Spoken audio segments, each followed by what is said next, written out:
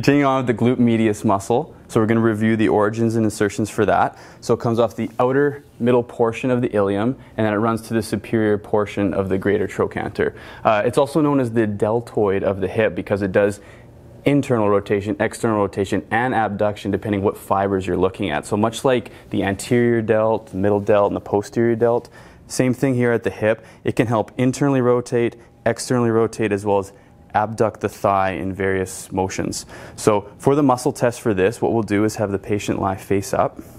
And then what you're going to do is just flex the hip up just a little bit, even a little less than that.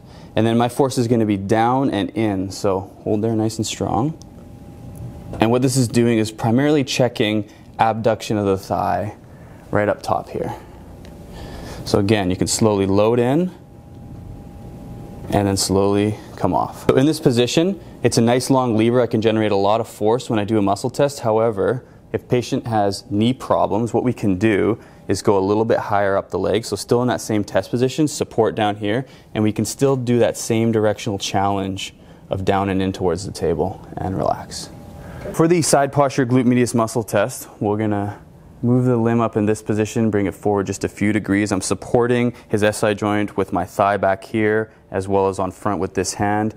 Again, we can do the muscle test below the knee here. However, if someone has knee problems or knee pain, we can slide above the knee. And what's really nice about this is we know this muscle inserts into the lateral thigh, and we can generate force with this muscle test, but you can also feel the iliotibial band contract right beneath my thumb, and you can see all across here the tension develop through this muscle test. So it's actually a really good check at the same time to see if there's any problems along that iliotibial tract. In this side lying position, this variation right here where I'm contacting above the knee is a fantastic way to challenge the functional kinetic chain all the way down the lateral thigh.